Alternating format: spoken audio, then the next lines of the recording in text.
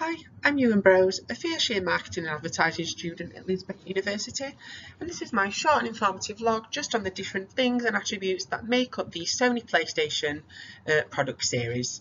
I'm going to talk about several things. I'm going to talk about the marketing channels used by Sony and sort of how they work with other stores to get the PlayStation out there. I'm going to talk about the product classification, how the PlayStation can be classed as a product and its intangibility or tangibility. I'm going to be talking about the pricing technique deployed by Sony in terms of marketing and selling the product. I'm also going to be talking about the product life cycle and the product life cycle in relation to the BCG matrix and sort of how the product life cycle sort of evolves, changes throughout the PlayStation's life.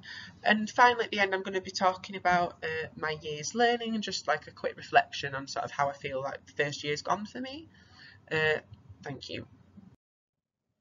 Just a quick introduction to both the product and the organisation. Sony is a Japanese electronics manufacturer, and PlayStation, as we all know, it's a video game console series. It was originally released in 1994 in Japan, and the PS1 was the first console to ship 100 million units.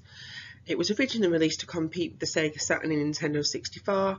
Sony have currently released 4 generations of the console, along with more minor upgrades to the series such as the PS1 Slim and the PS4 Pro.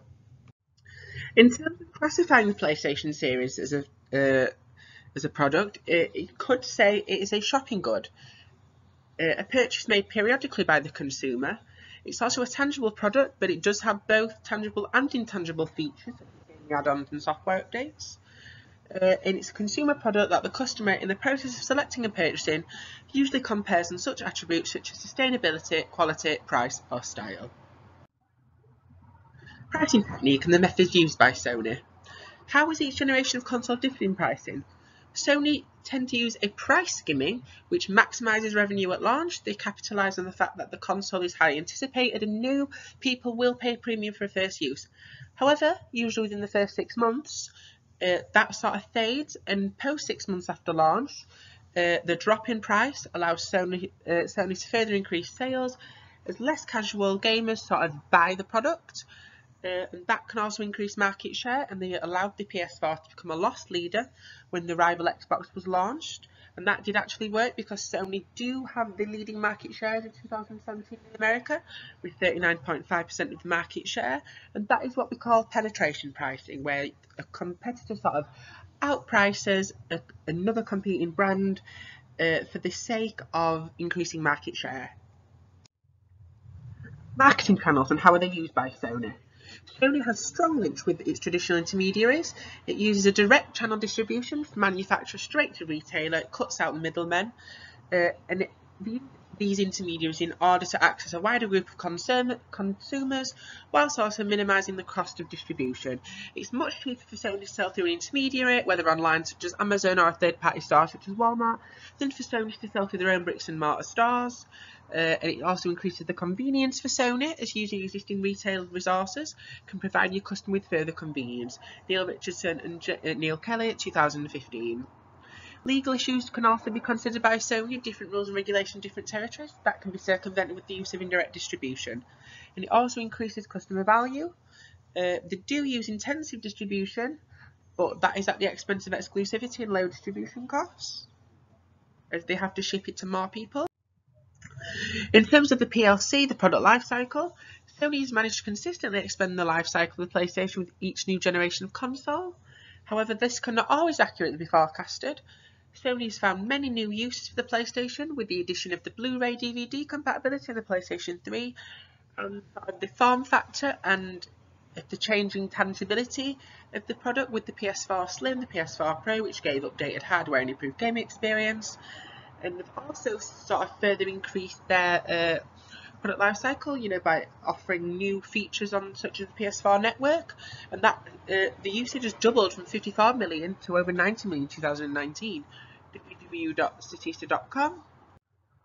And in terms of the BCG matrix in relation to the product life cycle of the PlayStation, each generation has gone through different stages depending on where it is in the life cycle, obviously. The original PlayStation, when that was launched, you could say that was a star product. It's Sony's an early adopter, it's a first to market product, and it brought about high growth and revenue, but it did require a lot of reinvestment in order to maximise the ROI for Sony. A much more contemporary example would be the PlayStation 4. It's generally classed as a cash cow. It's got high market share, low growth. It's a well-established and successful product, but it is coming towards the end of its lifespan in 2020, and a replacement is imminent. Quick conclusion. Marketing channels, they're crucial for Sony as a means of getting the product out with little cost as possible, as well as product extension. I think they're the most important things. So product extension keeps the product new, it keeps it fresh in the minds of people, it doesn't seem make the product seem out of date, and yeah, that's just why the PlayStation is as successful as it is. In terms of reflecting on my year learning, I can use the Gibbs reflection cycle, University of Edinburgh 2019. In terms of my attendance and grades, my behaviour towards my studies in terms of individual modules.